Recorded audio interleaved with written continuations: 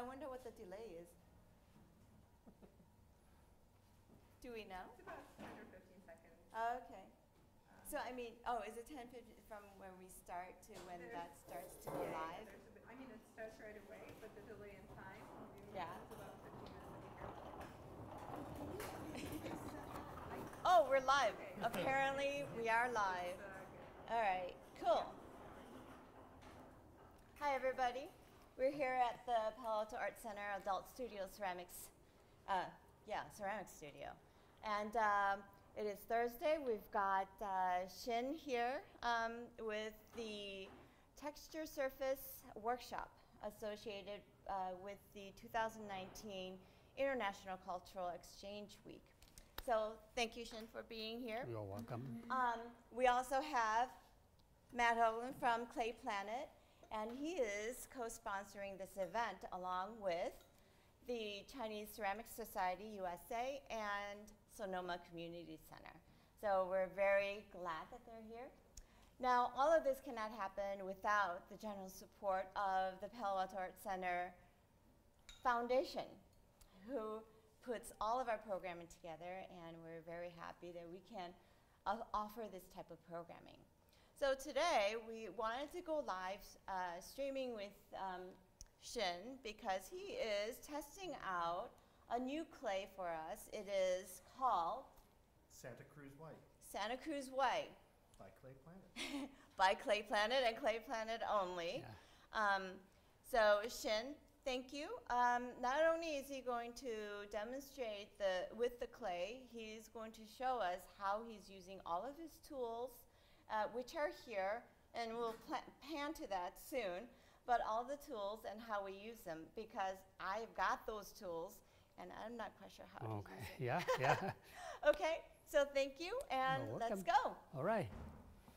So our first demonstration will be using the roller texture. Okay, I have a stick, and then all the different texture that you can change it and then roll it over.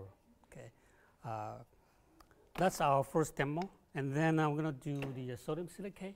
Okay, so we brush the sodium silicate and dry the surface and expand it. Okay, and our third project is gonna be using my trimming tool that I designed it myself and produced myself, and use the tool to do the trimming.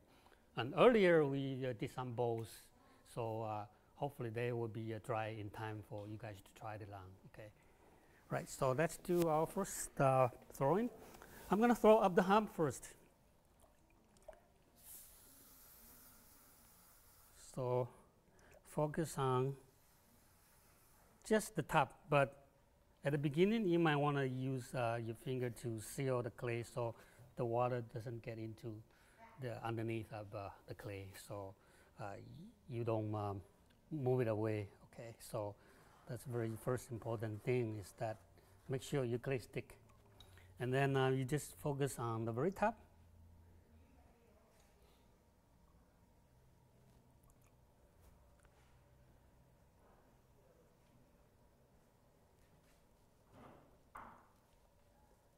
So throw at the hump is that you just focus on the very top, and even the bottom is not quite center. Okay, so this is centered, and then you drill a hole in the center and just raise up the wall. And for smaller object, I usually use my left hand to grab the clay. Okay, this hand, and pinch and lift it up. And the right hand is just supporting it, okay, supporting my thumb and supporting the wall.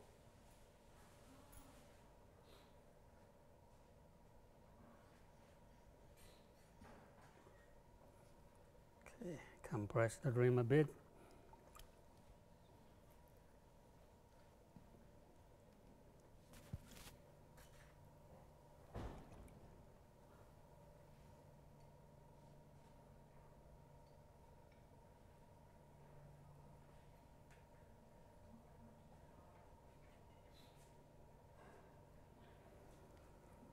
Since I'm going to roll the texture on the surface, so you need to have some kind of support that I've been featuring in my YouTube videos. So you want to make sure that the hole is closer, but not too big. Too small, you won't be able to drop in, but too wide, it's very hard for you to color in. So just close, maybe less quarter of inch, the gap. Okay, so that's this hole is all right. So we are going to just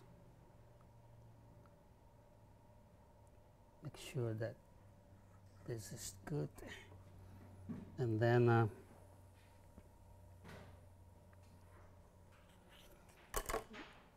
I want to show you how to prepare your cylinder, the cardboard cylinder. Okay. I already prepared this one, but I want to show you how to do that. So you want to find some kind of a cylinder. It could be wider, okay. If you can throw something large, it could be wider. We can start with a smaller one, okay. This is from the badminton, the shallow tube. Just cut it, okay. So this one. And then you need to have 2 pieces of a newspaper, because when you drop in and then the piece is holding inside, somehow if you have 1 layer of newspaper, it's very hard for you to pull it out. So the trick is that if you have 2 newspapers, it's easier for you to lift, okay, to pull out. So this is how you roll it.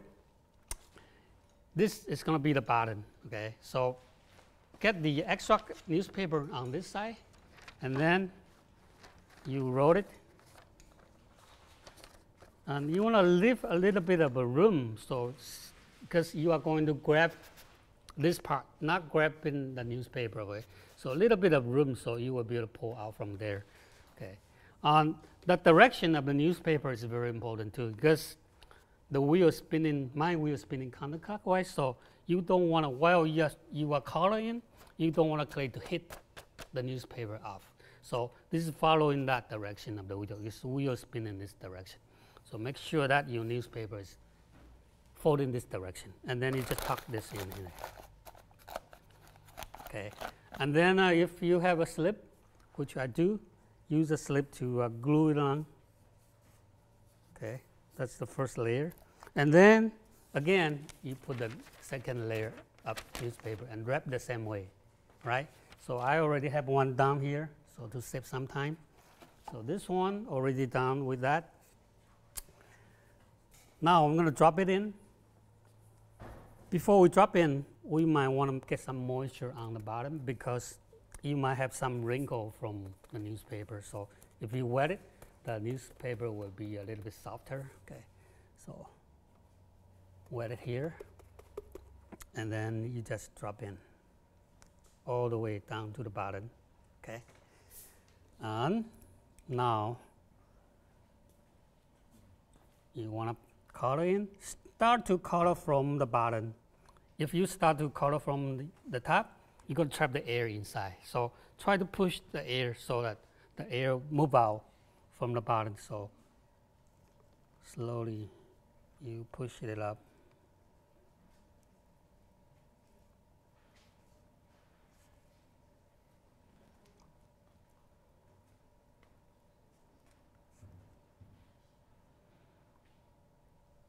Okay, so it's fitting very well.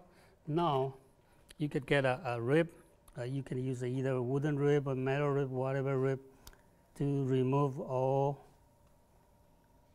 the throwing mark and make the surface smooth. And also you want to remove the slip too. Okay, so this, you remove it. Right, so now the surface is nice and clean, and then this is the roller. They come with many different different textures, so you could get to choose whatever the texture you like. Let me do this one here.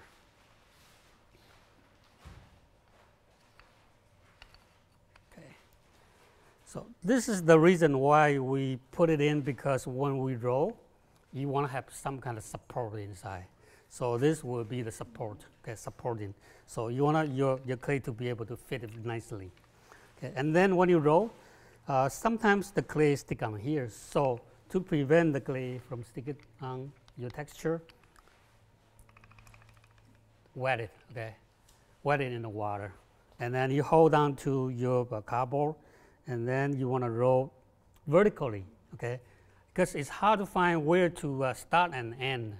So if you do a horizontal way, that would be fine, but it's very hard to find where it connects. Okay, so I do vertically. So this, and then you don't want to roll all the way through. You keep the rim without compressing it, maybe a quarter inch to half inch without compressing. So once you roll, you stop. Okay, you don't go all the way. Otherwise, the rim is going to be uneven. It's very hard for you to get it back. Okay, so roll it up. Okay, and then roll it, and remember to add water to it.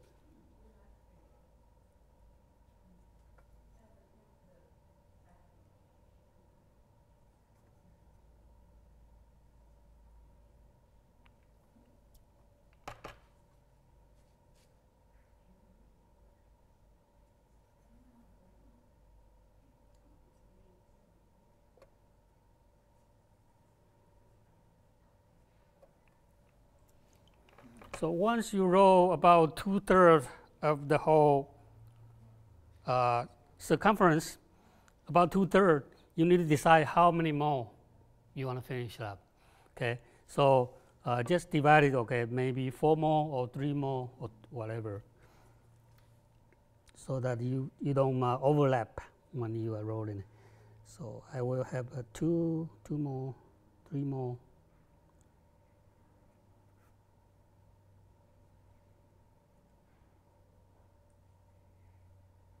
Right, so all the way around it. Now, see that? 2 layers of newspaper. Okay, it's easier for you to pull out your cylinder. And then this piece of newspaper is easy to pull out. And then I just get to the inside of the newspaper and slowly rotate it and pull out. Okay, so you got a texture rolled over the surface, right? Now you can start to stretch it. Okay, and since the newspaper is absorbing water, so absorbing the slip, so it's a little bit dry on the inside. And when you're ready to stretch it, you might want to get some water to lubricate it. Okay, so get a sponge there and go there and give it a little bit of water.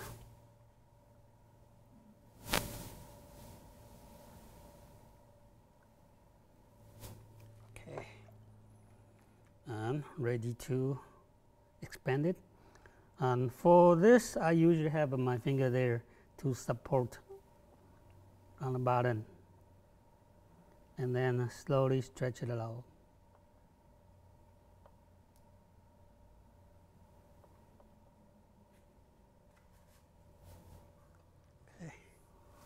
Do one more time, and when you are stretching, make sure that you want to do this slowly. You don't want to do it too quick. Slowly expand it.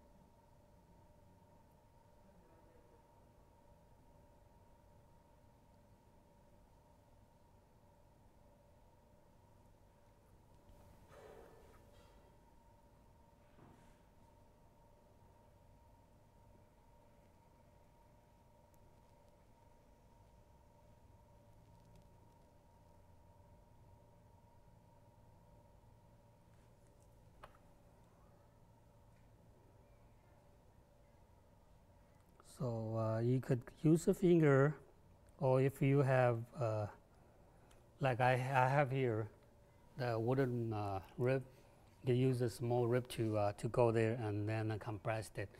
Or Like here, there's a stretch and stick. You could use that to stretch too. When you have something that is a little bit taller, like a mug, that the stretch and stick is very good to use.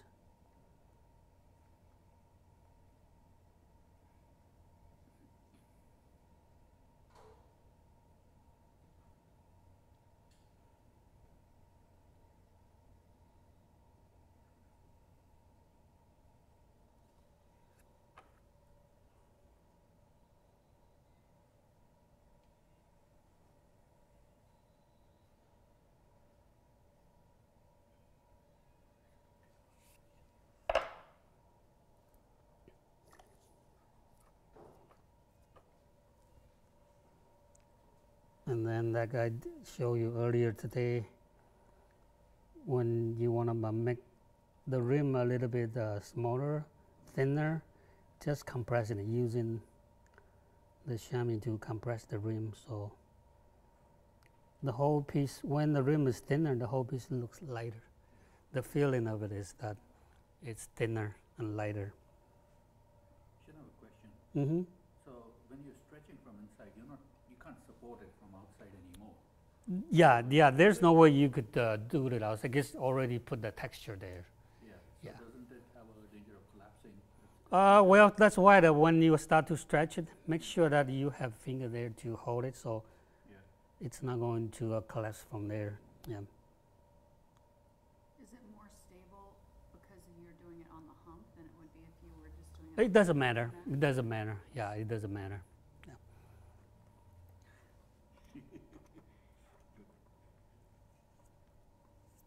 Right.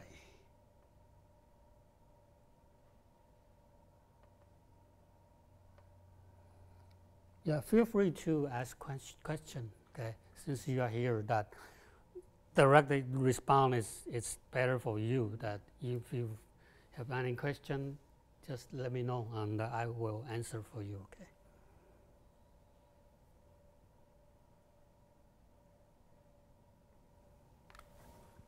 You can go back there and just lightly check, see some of the spot that you might want to get it out a bit more. You can just stretch it out a bit.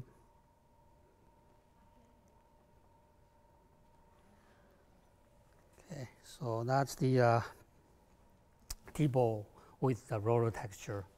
Like I told you earlier, that if you get the cut off easier, get a wooden knife and just a little bit undercut, and then insert the cotton string while the wheel is spinning. Let go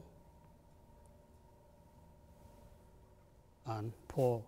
Okay, you want to pull level. Okay? You don't pull up or down. Pull the level. And the other trick is that your base, when your base is smaller, your finger just fit right in there, and it's very easy for you just to lift it up. Okay, easy. How much Okay. thickness do you have on the bottom? How much thickness? Okay. How about let's cut it open? Okay. Oh no. No, that's fine. Yeah. Since you're here to learn, okay. So let's just cut it. Oh my God. Okay. So that's the inside. How the inside look like. It's a lot thicker than it looks. Oh yeah.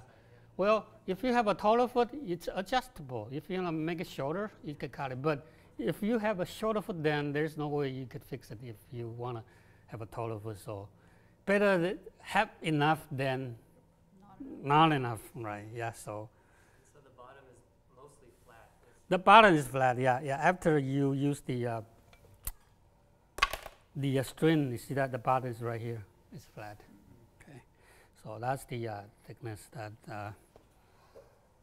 you could go with it.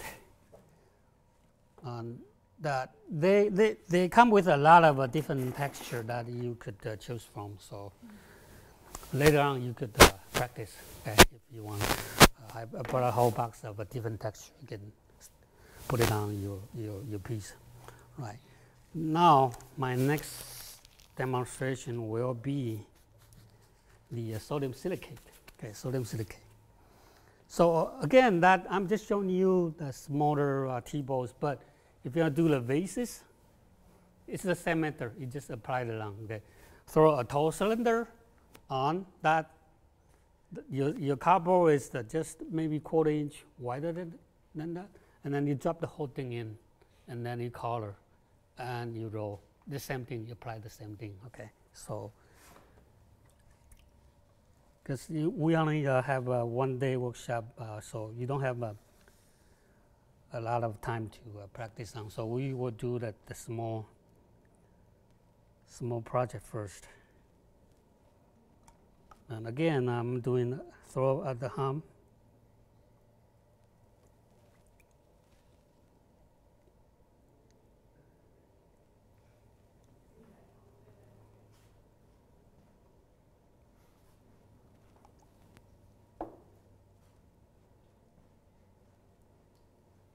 So again, this clay is quite nice to throw.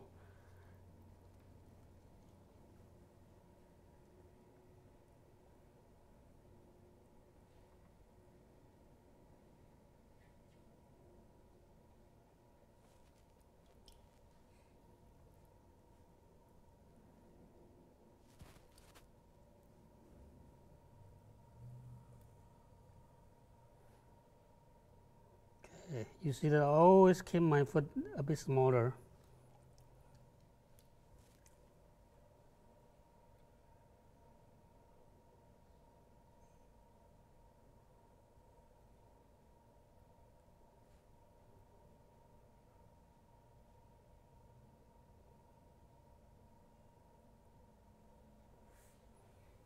And later on, after I brush the sodium silicate, I'm going to stretch it, so I will keep my wall a little bit thicker, tiny little bit thicker. So when you stretch, you will see the nice crackle lines.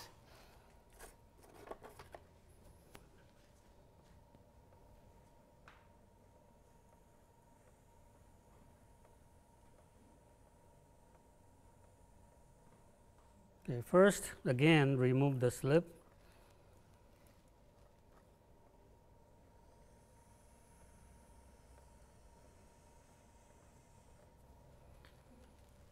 And if you want to put some texture, now is a good time. You do some texture. Okay, I find out this tool is very good, so I will put some texture over.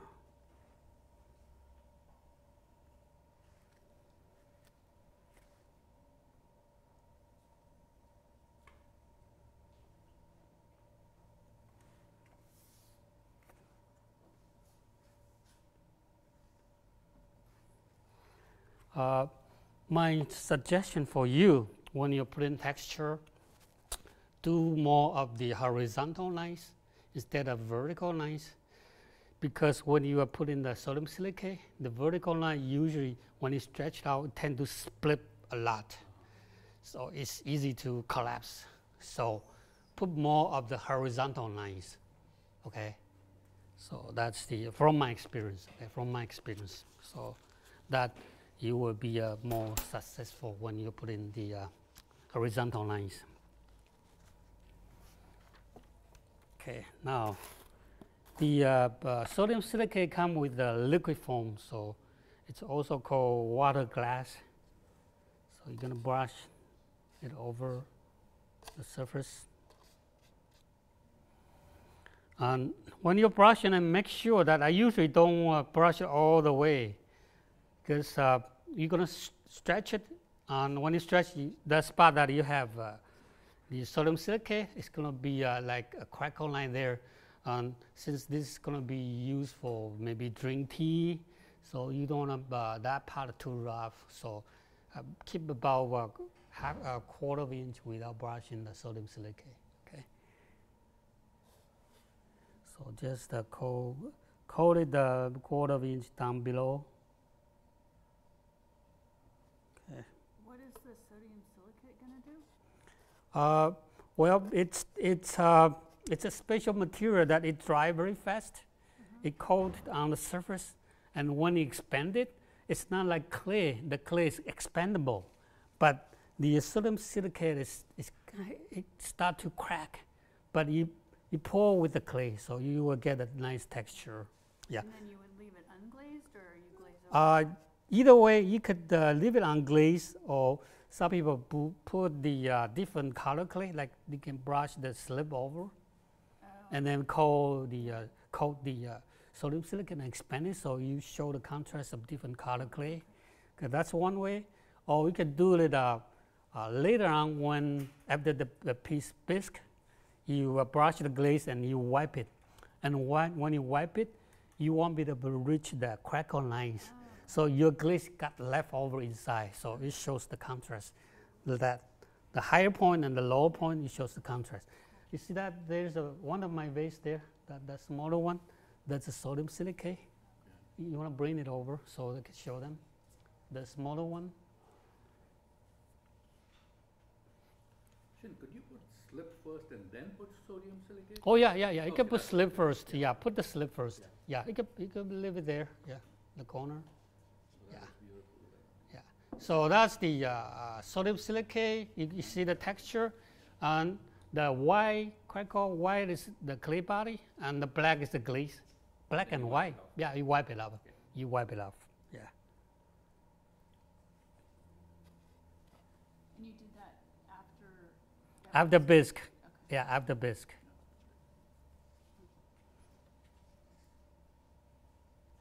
Do we have this here? The sodium silicate is very easy to get. They sell it. I think the clay planet they have it.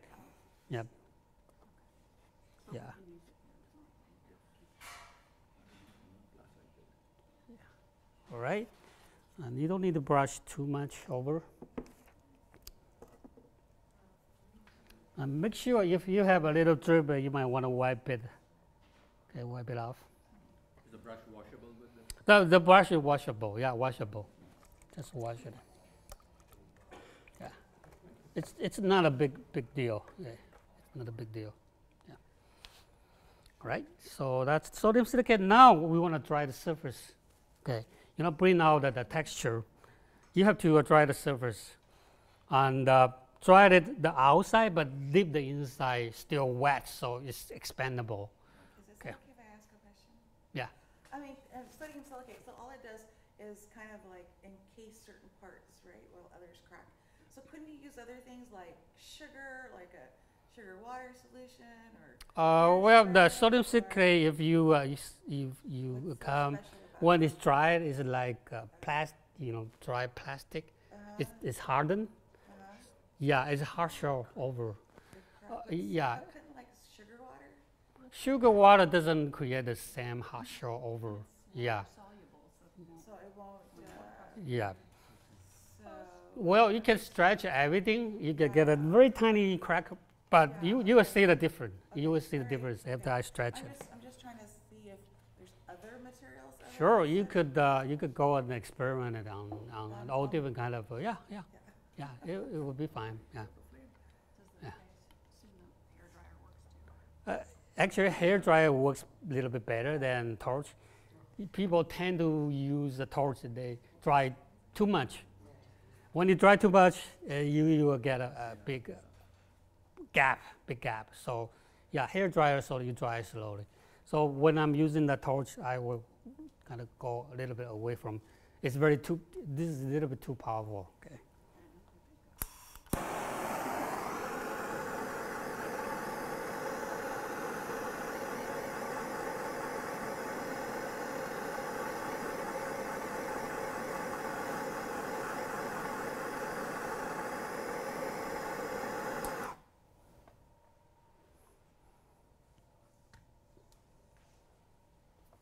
Usually, when I brush the sodium silicate, you see the shiny, and after you torch it, the shiny goes away, and you have to stop. Okay, you don't want to over dry it. And again, that you want to be a little bit slippery on the inside, so you could use a little bit water or a little bit slip there.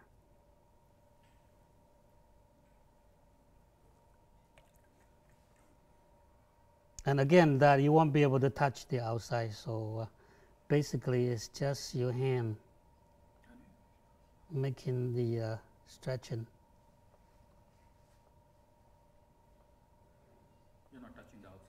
I'm not touching the outside. So you can start to get a crackle, and once I push it out, you will get more crackle. Yeah. Really cool. Now, you didn't have to do the texture earlier, right? It just adds to the. Yeah, you don't have to. Yeah. Like that one looks like it doesn't. That one I doesn't have it. I didn't have it. Yeah, that one I didn't have it. There you can experiment too. I actually did one experiment that some spot before I brushed the sodium silicate, I use a newspaper to kind of mask in it. So when I brush, that spot doesn't have a newspaper. So you got a maybe smaller, tinier crackle, but that spot with the sodium silicate, you get larger. So you got many different variations. Yeah.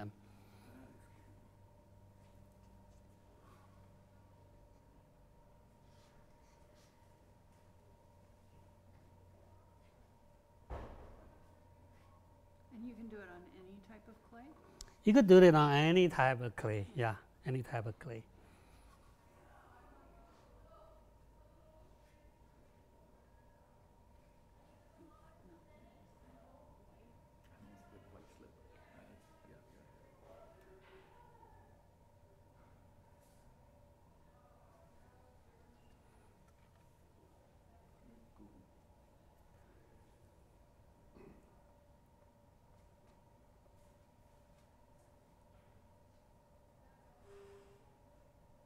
So now I'm compressing the rim, so the rim is a little bit thinner. The whole piece looks a little bit lighter.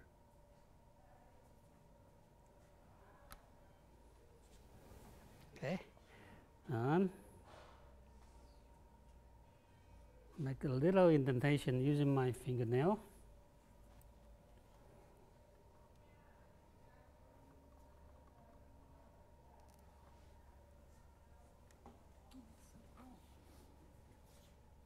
So you see that the waver line that I put it on, and you see that if you put it closer, you see the lines.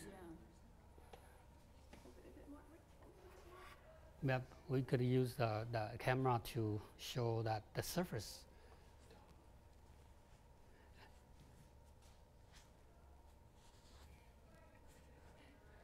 Right. Yeah, and this clay looks very nice on that texture too. Santa Cruz white. Yeah, it's very good. Yep. Okay, so that completes our live streaming. That completes our live streaming. We will show you a pan through some of the tools, and it's all available at Clay Planet. So thank you for Clay Planet for sponsoring this event and being here with us. Thank you, Shin, for this You're welcome. Yeah, demonstration and live streaming, and thanks to you guys. Epic fan. Yeah. We will add that information later, but okay, thanks a lot. Say All goodbye. right. Yeah. Say goodbye. Can you?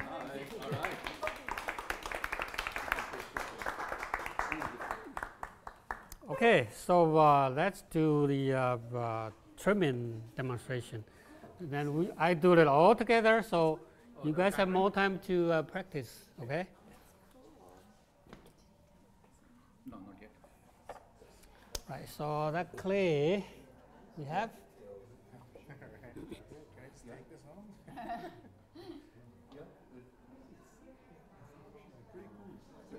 like that. You think you're going to be a hand model? Yeah. Get that. Yeah, new, makes it look like it's moving. How much longer are you here? Are you about to leave?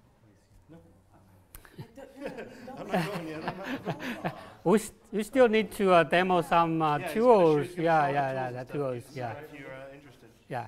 Yeah. I shouldn't have expanded it that much. All right. I brought